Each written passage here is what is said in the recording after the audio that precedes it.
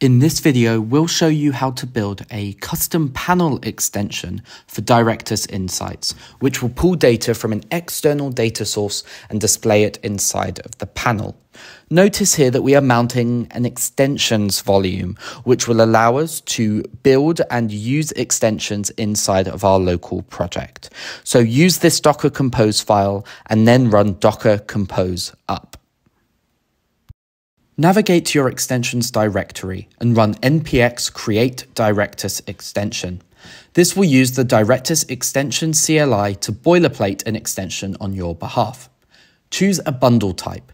In order to access external data sources, we will need to create an endpoint, but ultimately we want to create a panel, and these two extensions will be bundled, hence creating a bundle for easier building and distribution. cd into our new bundle directory and then run npm run add. Choose an endpoint and we're going to give it the name weather endpoint. Once boilerplated, open index.js of the weather endpoint and replace the code with the provided code along with this video. We're not going to spend too long explaining every line here, but in short, this endpoint is registered at the weather path. So when a user hits /weather, we will go off and make an external API request, passing on any URL parameters, and then if successful, return the JSON to the user, a pure public API proxy. And of course, if there is an error, we will return the error.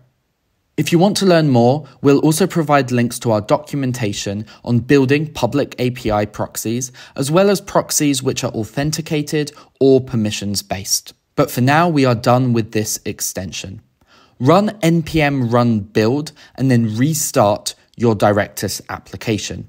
You can now navigate to /weather, and this external API expects a longitude and latitude value, so provide those, and you'll see here data coming via the external API through our Directus custom endpoint extension and then to the user.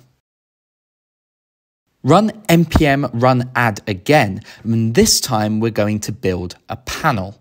Call this one weather panel. Panels are made up of two parts, a configuration file, the index.js, and then a view component which uses that configuration and any user input to actually build an interactive panel. So here we're going to update the ID and the name of this panel, and we're going to update the options to accept the longitude and the latitude. We're going to make the width of each of these half, so they sit side by side in the Directus Data Studio UI. Open panel.view and scroll down to the script section. Import useAPI from the Directus Extensions SDK and ref from the view library. Update our props, so remove text, and instead we're going to use the longitude and latitude, which will then be sourced from the UI when configuring this panel. And then create a setup method. At the top of the setup, we're going to make useAPI available, as well as a weather ref, which will eventually contain data from the API.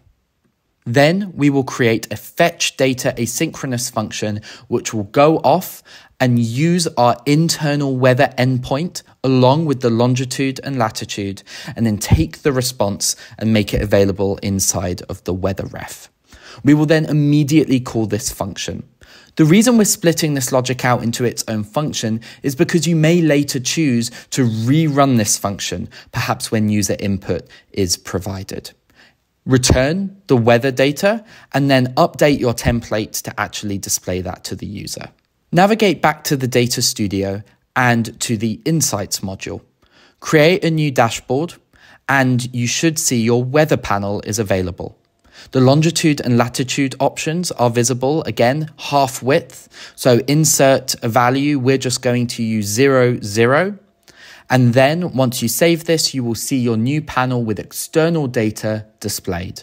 And of course, we can make this a little bit bigger to see that whole load of data. You can go ahead and pull out certain values, display this differently, or perhaps provide some form of user input. I hope you found this interesting. We have loads of guides on building extensions in our documentation. And if you need any help at all, feel free to join our Discord server. Bye for now.